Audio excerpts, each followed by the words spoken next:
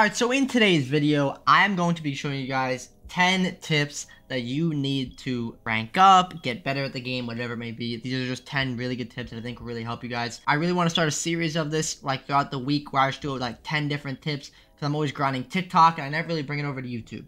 But let's get into this. Now, the first one is going to be with Legion. If you're on border, for example, and you shoot this out right here, you can actually place the Legion mine inside of the floorboards again. Now, if you're unaware, since they did change Legion, you can't just throw them normally inside of the floorboards. It's just, it sucks, but just the way it is. But I did find out that you can actually place them in here like this. And you could do the same thing over here by this tarp right here. You can throw them like this, and this will be really good for whenever anybody's coming over here, they'll walk into the Legion mine. But like, why is this? Let me explain. So I found out that you can actually do that in any spot that has a light or surface by it. As you can see, this map has so many, so you could do it in every single spot that you see a light. You can do it as long as the floor is destructible. Obviously you can't do it right there, but you can do it right here. And border is not the only map. I'm currently working on a TikTok where I show it on every single map I tested it out on. It works really well on Outback and really well on Layer 2. But these just work really well because, like, you can hide the Legion mines way easier, and it's much more rewarding because of how much more damage the Legion mines actually do.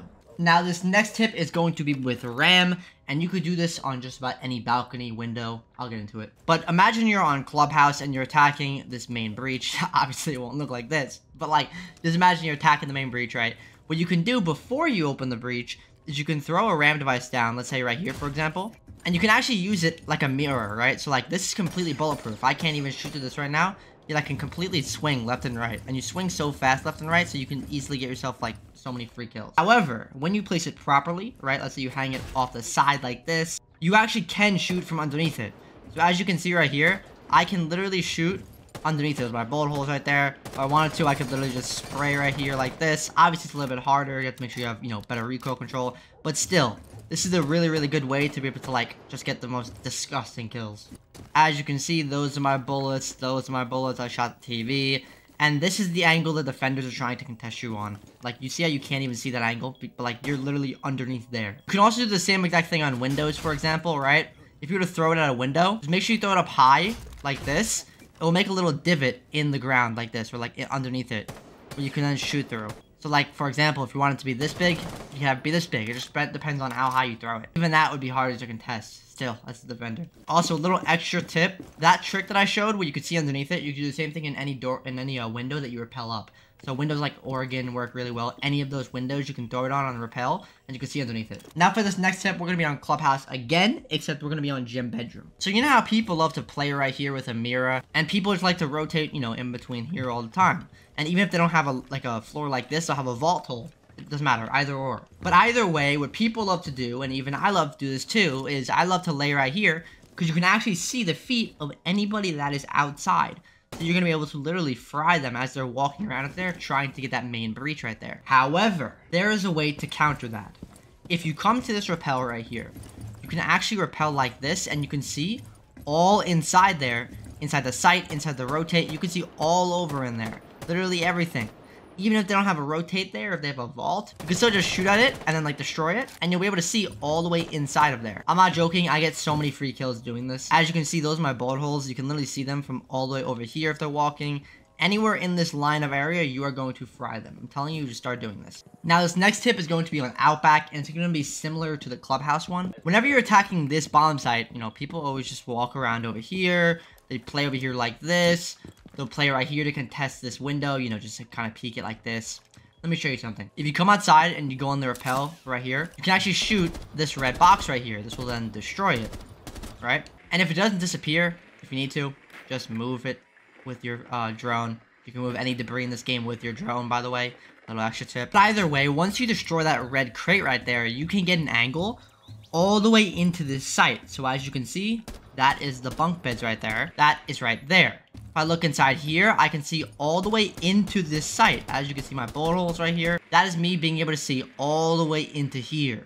So I can see anybody that's walking around, playing, doing anything over here. That is my little head right there. Something even crazier if I wanted to get crazy. Take my ash charge and shoot it at that wall. And that will blow open that wall. And then I can even see all the way into that green hallway all the way over there. How did I already have bullet holes there? I guess from when I was shooting through this. But you'll be able to see some, bro. Could you actually imagine dying to somebody? Look at my head right now. Could you imagine watching the kill cam, bro?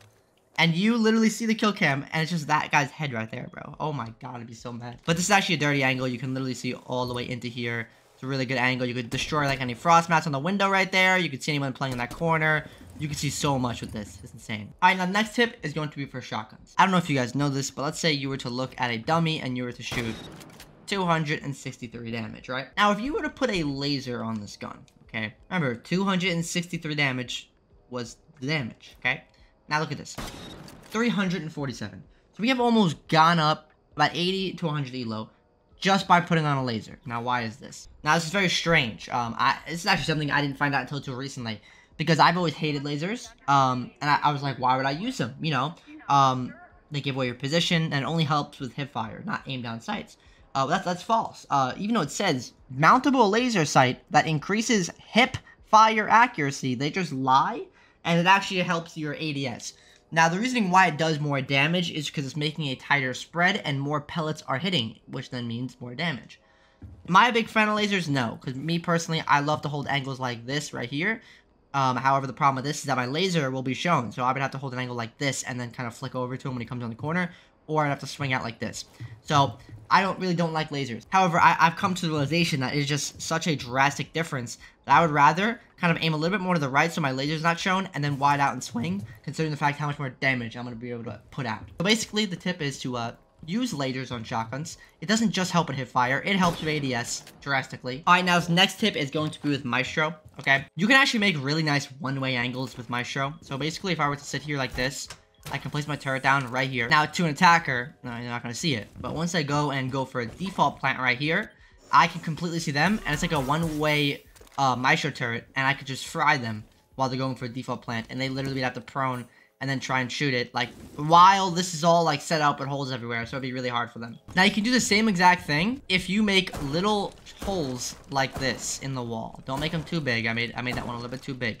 Make little holes like this with your bailiff on border. Now, I'm just going to place my Maestro turret as far back as I would like.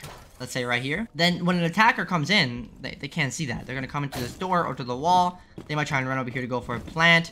Whatever it may be, whenever they walk in here, I am on my turret, and I can literally just go ham on them and fry them. It's actually insane. Now, you can do the same thing on Oregon as well. Let's say I were to place my Maestro turret down right here like this. And I make lines in the wall right here. I make a rotate hole right here. I can actually see if anybody does hop in right here.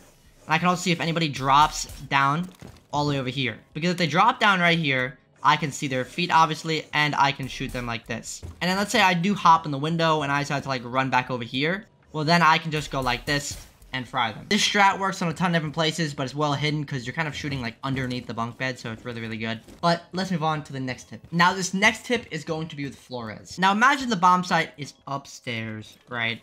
And, you know, people love to sit right here all the time. They love it. What you can actually do is Flores, is you can basically punch it like this, go up and down, right?